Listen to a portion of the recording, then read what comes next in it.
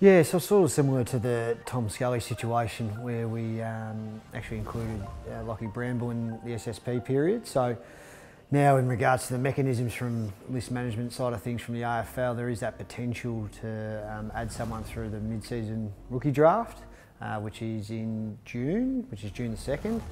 There is still another 6 rounds to go of football until then, but due to the retirement, it now gives us the option to potentially have a pick then or not have a pick. Yeah, it will be similar to the actual national draft. We will have a watch list which we've already got, and that'll be from all the players eligible throughout Australia. And through that period, I mean, there's been probably 3 rounds normally around Australia that have gone for most state league competitions in the NAB League here in Victoria, but also some trial match periods before that as well. So the list is moving and adding players that are eligible onto that list at this point in time, and I'm sure there'll be more players added to that list.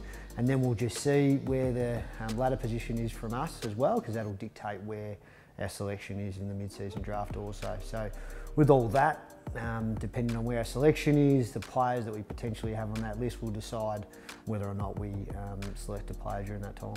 So just in terms of clarification of that list of eligible players, that's any player playing state league level at the moment, not including obviously any players playing under 18 level, is that right?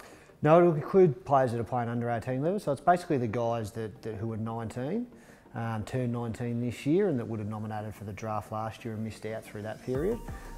So those guys from 19 onwards who did nominate for last year's draft will be eligible to be selected in the mid-season draft. So we'll have that watch list which won't just include your younger 19-year-old players that are eligible. It'll include potentially some mature age players that are playing some state footy around Australia as well. And then as we get closer, we'll have an order and then obviously coincide with our list preferences or positional needs. We'll go to the mid-season draft and see where that lies. How does the contract work for someone that might be drafted in the mid-season draft? Is it a 6-month contract or?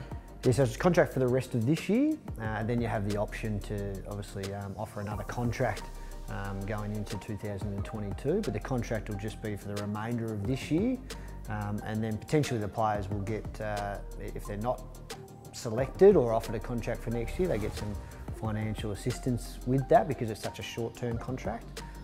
But at this point in time, in regards to the mid-season rookie draft, it's just that short-term contract until the end of this year. So obviously, in light of the fact that we've just had this list spot open up in the last week, does that put you under a sort of time pressure that you hadn't foreseen leading up to this mid-season draft? Yeah, not really. I think through the processes and the mechanisms of bringing in the mid-season rookie draft is that a spot could open only a few days before through a long-term injury. If something had happened to one of our players just in the few days before that June 2nd, then a spot would open. So you really have to do your plan at the start of the year. So we've had a watch list going for a few weeks now, but it is still very early in the season. As I said, there's been really 3 rounds across Australia, mainly across those state competitions or underage competitions. So that list is developing and we've got another 6 rounds really until you want to finalise your list from there. But it's something that's always in the back of mind and having a look at players and keeping it in consideration because a spot could have opened up a bit further down the line. So I would assume that most clubs would be on the same path, that even if they didn't have a spot open right now, there's a potential that a spot could have opened with a long-term injury.